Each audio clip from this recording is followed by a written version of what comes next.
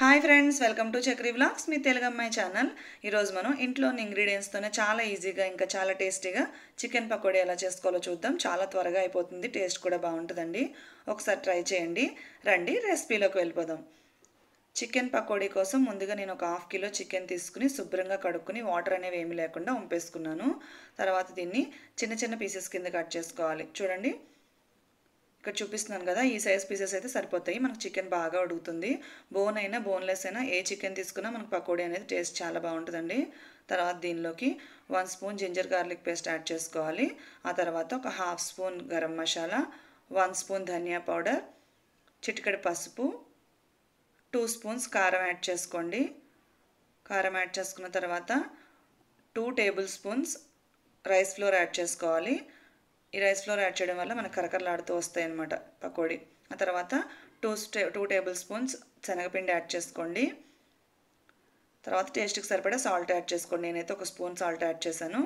ఇప్పుడు దీనిలోకి ఒక 1/2 లెమన్ స్క్వీజ్ చేసుకుని యాడ్ చేసుకుంటున్నాను నేను.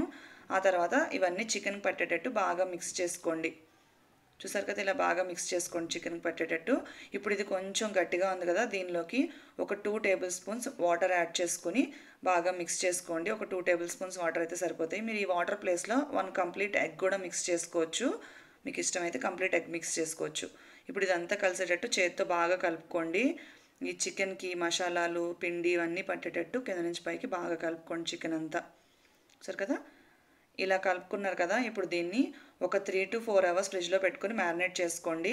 మీకు టైం లేదు అనుకుంటే కనుక అట్లీస్ట్ ఒక 1 అవర్ అయినా నానబెట్టుకోండి. మనకి ఇలా చికెన్ మ్యారినేట్ చేసుకోవడం వల్ల ఏంటంటే ఈ మసాలాలు పిండి అన్నీ చికెన్కి పట్టి మనకు పకోడీ అనేది చాలా టేస్టీగా ఉంటుంది. మీకు టైం ఉంటే 3 to 4 అవర్స్ లేదంటే ఒక 1 అవర్ అయినా నానబెట్టుకోండి. ఒక 3 అవర్స్ పోయిన తర్వాత చూడండి, 3 అవర్స్ మ్యారినేట్ చేశానండి నేను. ఇలా మ్యారినేట్ చేసుకుంటే మనకి ఏంటంటే చికెన్కి పిండి మసాలాలన్నీ బాగా పడతాయి. ఇప్పుడు దీనిలోకి కొన్ని కాజు యాడ్ చేసుకోండి. ఈ కాజు చికెన్తో వేగడం వల్ల మనకు టేస్ట్ అనేది చాలా బాగుంటుంది. ఆ తర్వాత కొంచెం కరివేపాకు, కొంచెం కొత్తిమీర యాడ్ చేయండి. ఈ కరివేపాకు కొత్తిమీర అనేది ఆప్షనల్ అండి. మీకు నచ్చి మీ దగ్గర ఉంటే కనుక యాడ్ చేసుకోండి, లేకపోతే లేదు. బట్ కాజు అంటే మాత్రం కంపల్సరీ యాడ్ చేసుకోండి. ఎందుకంటే మన కాజు చికెన్తో వేగితే టేస్ట్ అనేది చాలా బాగుంటుంది, తినేటప్పుడు మంచి ఫ్లేవర్ వస్తుంది. ఇప్పుడు ఇవన్నీ ఒకసారి బాగా మిక్స్ చేసుకోండి. మనం 3 అవర్స్ మ్యారినేట్ చేసి అలా వదిలేసాం కదా, ఒకసారి తిరగ కలుపుకుంటే మనకి మసాలాలు అనేవి మళ్ళీ ఒకసారి బాగా కలుస్తాయి. ఇలా చేత్తో మళ్ళీ ఒకసారి బాగా మిక్స్ చేసుకోండి, బాగా కలుపుకోండి. ఇలా చూసారు కదా, ఇలా బాగా మిక్స్ చేసుకుని దీన్ని పక్కకు పెట్టేసుకోండి. ఆ తర్వాత స్టవ్ ఆన్ చేసుకుని డీప్ ఫ్రైకి సరిపడా ఆయిల్ పెట్టుకోండి. ఆయిల్ కొంచెం హీట్ అయిన తర్వాత మనం ముందుగా కలిపి పెట్టుకున్న చికెన్ ఒక్కొక్కటిగా చిన్న చిన్న పీసెస్ ఒక్కొక్కటిగా తీసుకుని ఇలా యాడ్ చేసేసుకోండి. మీరు ఆయిల్ మరీ ఎక్కువ హీట్ అవనివ్వద్దండి. ఓవర్ హీట్ అయిపోతే మనకి వేసిన వెంటనే మాడిపోతాయి, లోపల ఉడకవు. కొంచెం హీట్ అయిన తర్వాత వేసేసుకోండి. ఇలా మొత్తం అన్నీ ఒక్కొక్కటిగా యాడ్ చేసుకోవాలి. మనకి చికెన్ అనేది టేస్ట్ చాలా బాగుంటుందండి. పిల్లలు అయితే చాలా అంటే చాలా ఇష్టంగా తింటారు. ఎక్కువ మసాలాలు కూడా వేయలేదు కదా, సో చాలా ఇష్టంగా తింటారు. చూడండి, ఇలా మొత్తం అన్నీ యాడ్ చేసుకున్నారు కదా. ఒక 5 మినిట్స్ మీడియం ఫ్లేమ్లో పెట్టుకుని వేయించుకోండి. హై ఫ్లేమ్లో పెట్టుకుంటే ఏంటంటే మనకి పైన అనేది మాడిపోతుంది కానీ లోపల కుక్ అవ్వదు.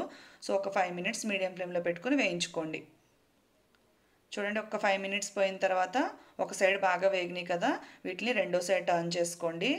ఇలా టర్న్ చేసుకుని వేయించుకోవడం వల్ల మొత్తం అంతా బాగా వేగుతాయి.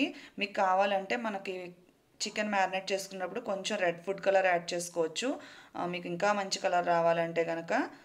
లేదంటే కనుక ఇలాగే వేసుకోండి. మనకి ఇలా నార్మల్గా ఫుడ్ కలర్ లేకపోయినా కానీ చాలా మంచి కలర్ వస్తాయండి ఇవి. చూసారు కదా, ఇలా మొత్తం అన్ని టర్న్ చేసుకున్న తర్వాత ఇంకొక 5 మినిట్స్ మీడియం ఫ్లేమ్లో పెట్టుకుని వేయించుకుంటే మనకు పకోడీ అనేది రెడీ అయిపోతుంది. చూడండి, ఇంకొక 5 మినిట్స్ పోయిన తర్వాత మనకు పకోడీ అనేది చూసారు కదా ఎంత మంచి కలర్ వచ్చిందో, ఏ ఫుడ్ కలర్ కూడా యాడ్ చేయకుండా. చూసారు కదా, ఇలా వేగితే సరిపోతుంది మనకి. ఇప్పుడు దీన్ని ఆయిల్లోంచి తీసేసుకోండి. చాలా ఈజీగా అయిపోతుందండి ప్రాసెస్ అనేది. టేస్ట్ కూడా చాలా బాగుంటుంది మనకి. ఒకసారి కంపల్సరీ మాత్రం ట్రై చేయండి. మీరు ఎలా చేస్తారు, ఇలాగే చేస్తారు అనేది కూడా నాకు చెప్పండి కామెంట్స్లో. చూసారు కదా, ఇది కొంచెం ఆయిల్ వాడిపోయిన తర్వాత టిష్యూ పేపర్లోకి తీసుకోండి. ఫస్ట్ డీప్ ఫ్రై కదండి, ఆయిల్ ఎలాగో ఉంటుంది. టిష్యూ పేపర్ అబ్జర్వ్ చేసుకున్న తర్వాత సర్వింగ్ ప్లేట్లోకి తీసుకోవాలి. ఇవి పక్కకు పెట్టేసుకుని మనకు మిగిలిన చికెన్ ఉంది కదా, అది కూడా 1 by 1 ఇలా ఒక్కొక్కటిగా ఆయిల్లోకి యాడ్ చేసుకుని వేయించుకోండి.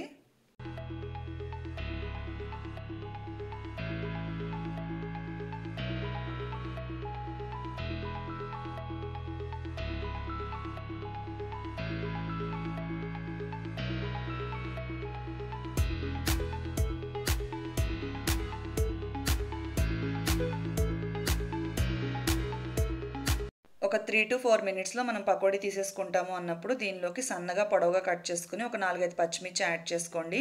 ఇలా యాడ్ చేసుకుని ఈ పకోడీతో పాటు ఈ పచ్చిమిర్చి వేయించుకుంటే మనకు టేస్ట్ అనేది చాలా బాగుంటుంది. తినేటప్పుడు పచ్చిమిర్చి అనేది అసలు కారం ఉండదు, చికెన్ ఫ్లేవర్ పట్టి పచ్చిమిర్చి చాలా బాగుంటుంది. మీకు ఇలా కాకుండా మీరు చికెన్ మ్యారినేట్ చేసుకున్నారు కదా, అప్పుడు కూడా పచ్చిమిర్చి దానిలో వేసేసుకుని మ్యారినేట్ చేసుకున్నా కూడా టేస్ట్ చాలా బాగుంటుంది. అప్పుడు ఈ ఫ్లేవర్స్ అన్నీ కూడా పచ్చిమిర్చికి పడతాయి. నేనేంటంటే పాప తింటుంది కదా, మళ్ళీ పచ్చిమిర్చి ఫ్లేవర్ తెలిస్తే తినదని చెప్పి నేను ఇప్పుడు యాడ్ చేస్తున్నాను. ఇలా యాడ్ చేసుకున్నా అలా యాడ్ చేసుకున్నా కూడా మీకు టేస్ట్ అనేది చాలా బాగుంటుంది. ఒకసారి ట్రై చేయండి. చూసారు కదా, ఇప్పుడు మనకి బాగా వేగిపోయింది పచ్చిమిర్చి కూడా. ఒక 2-3 మినిట్స్ పోయిన తర్వాత దీన్ని ఆయిల్లోంచి తీసేసుకోండి. ఎంత బాగా వచ్చినాయో కదా, ప్రాసెస్ అనేది చాలా ఈజీగా అయిపోతుంది. మొత్తం అన్నీ ఆయిల్లోంచి తీసేసుకోండి. ఇలా మొత్తం పకోడీ అంతా తీసేసుకొని ఆయిల్ కొంచెం బాగా వాడనివ్వండి. వాడనిచ్చి ఫస్ట్ టిష్యూలోకి తీసుకోండి. టిష్యూలోకి ఆయిల్ అబ్జర్వ్ చేసిన తర్వాత సర్వింగ్ ప్లేట్లోకి తీసుకోండి. చూసారు కదా, మన పకోడీ అనేది మొత్తం రెడీ అయిపోయింది. ఆనియన్స్తో తింటే టేస్ట్ భలే ఉంటుందండి. మనకి ఇది పైకి వేడివేడిగా ఉన్నప్పుడు పైకి కొంచెం సాఫ్ట్గా ఉన్నట్టు అనిపిస్తుంది. కొంచెం చల్లారిన తర్వాత పైన కొంచెం క్రిస్పీగా, లోపల చాలా సాఫ్ట్గా చాలా బాగుంటుంది. ఒకసారి ట్రై చేయండి. మీరు కూడా పకోడీ చేస్తే ఎలా చేస్తారనేది నా కామెంట్స్లో చెప్పడం మర్చిపోవద్దు. మీకు ఈ రోజులో రెసిపీ నచ్చినట్లయితే లైక్ చేయండి, షేర్ చేయండి, సబ్స్క్రైబ్ చేసుకోండి. వాళ్ళు ఎవరైనా ఉంటే సబ్స్క్రైబ్ చేసుకోండి. బాయ్ ఫ్రెండ్స్, మళ్ళీ ఇంకొక మంచి రెసిపీతో కలుద్దాం.